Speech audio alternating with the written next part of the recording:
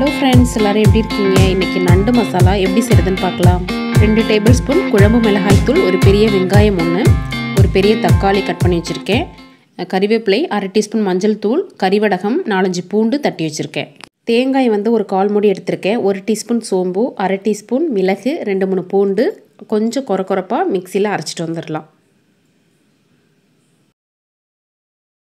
கடாயை வச்சுட்டு 2 teaspoon oil விட்டுருக்கேன். ஆயில் சூடானதும் வடகம் போட்டுக்கலாம். இப்போ வடகம் சேர்த்துக்கலாம். நண்டு இறாலுக்கெல்லாம் வடகம் சேர்த்து பண்ணிங்கன்னா அவ்வளோ டேஸ்ட்டாக இருக்கும். அதுக்கப்புறம் வெங்காயம், கருவேப்பிலை, வெங்காயம் வதங்கினோன்னா தக்காளி சேர்த்துக்கலாம். ப்ரானுக்கு வந்து மிளகு சேர்க்க மாட்டோம் நாங்கள். நண்டுக்கு கட்டாயம் மிளகு சேர்க்கணும். இது ஒன்று தான் டிஃப்ரெண்ட், மற்றபடி சேம் மெத்தட் தான்.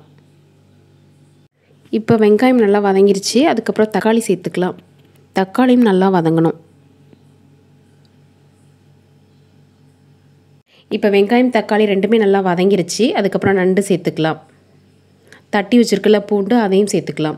நண்டுனாலே பூண்டு மிளகெல்லாம் சேர்த்து அவ்வளோ டேஸ்ட்டாகவும் இருக்கும், உடம்புக்கும் நல்லது. 1/2 டீஸ்பூன் மஞ்சள் தூள், குழம்பு மிளகாய் தூள் வந்து ஒரு 2 டேபிள் ஸ்பூன் எடுத்துக்கிறேன். அதையும் போட்டு ஒரு வதக்கிட்டு கொஞ்சமாக தண்ணி விடுறேன். மசாலா அப்படிங்கிறதுனால குழம்புனா கொஞ்சம் அதிகமாக தண்ணி விட்டு நாங்கள் முருங்கைக்காய் சேர்த்து பண்ணுவோம் குழம்புல, அவ்வளோ டேஸ்ட்டாக இருக்கும். அதுக்கப்புறம் உப்பு சேர்த்துக்கலாம். இப்போ மூடி வச்சுட்டு கொதிச்சதுக்கப்புறமா தேங்காய் பேஸ்ட் ஆட் பண்ணிக்கலாம்.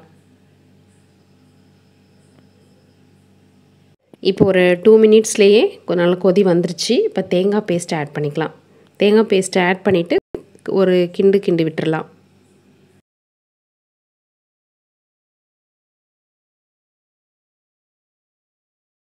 இப்போ எல்லாமே ஆட் பண்ணிவிட்டோம், மூடி வச்சிடலாம்.